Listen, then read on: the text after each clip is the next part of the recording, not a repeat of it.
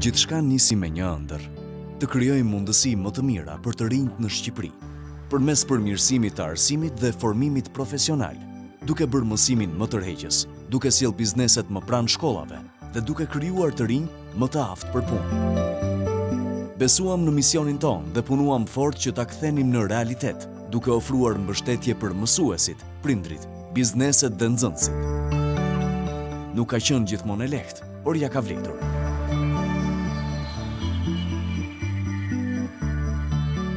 Ishim çik pak kënaqur për zgjedhjen e fillimit, por më pas e pam që ishte një zgjedhje shumë e mirë. Më e mira do them që ai mund bënte dhe jemi shumë të kënaqur.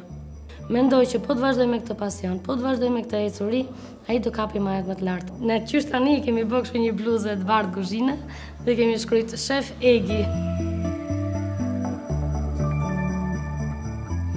Para se të regjistrohesh në shkollën industriale, mund të regjistrohesh në çdo shkollë tjetër në të Vlorës, në mesatajin që kisha. Por zgjodha pikërisht shkollën industriale për dy arsye. Arsyeja e parë ishte për shkak se kisha shumë pasion te kompjuteri. Dhe e dyta ishte sepse duke parë motrëtime, duke shkuar në seminare, duke parë se si e zhvillojnë ata orën e mësimit, më hyri dhe më shumë në zemër kompjuteri. Gjatë praktikës në biznes, unë i kam prekur të gjitha aspektet, si në kuzhinë, si në shërbim, ashtu dhe në banak. E kam gjetur veten tek kuzhina dhe mendoj që në të ardhmen do të bëhem një profesioniste shumë e mirë. Ndjehem mirë sepse në biznesin ku unë bëj praktikën, jam vlerësuar si staf dhe jo si praktikant. Unë ndihem më plotësuar dhe më aftë profesionalisht, sepse zbatimi metodave të mësimdhënies si lojëra me role, punë në grup, projekte dhe platforma të ndryshme të IT-s bëjnë që mësimi të jetë më atraktiv.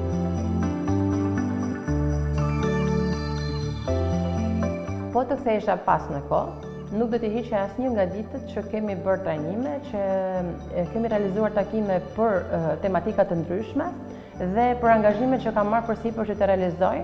Kjo për disa arsye. Ndihem shumë e aftë profesionalisht, ndihem shumë e lumtur për atë çka unë përcjell tek nxënësit, kam shumë më besim tek vetja dhe i dua shumë të gjithë njerëzit me të cilin bashkëpunoj.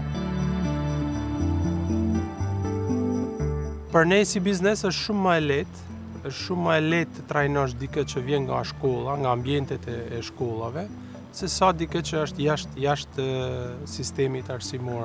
Ka kosto më të ulët, nuk diskutohet. Le të themi edhe diçka tjetër që jep shumë më rezultat sepse brezi i ri është më i vëmendshëm, janë më të përqendruar në atë dhe kanë një qëllim të caktuar se ku do shkojnë.